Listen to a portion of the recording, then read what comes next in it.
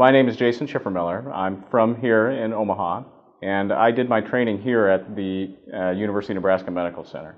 I worked a few different places and ended up back here at my alma mater.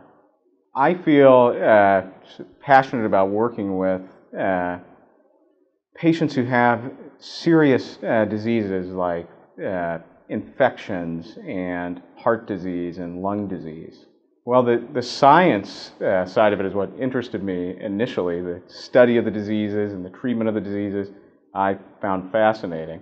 And only later did I come to the understanding that there was a lot more to being a doctor than just that. Internal medicine is a specialty where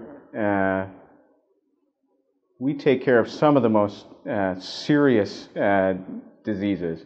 And I thought that kind of serious approach to medicine was compelling.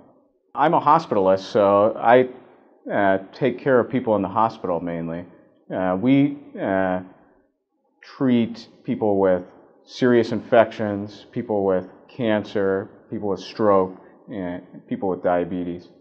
I'm biased because I'm from Nebraska, but I really enjoy living and working here. I like the people a lot.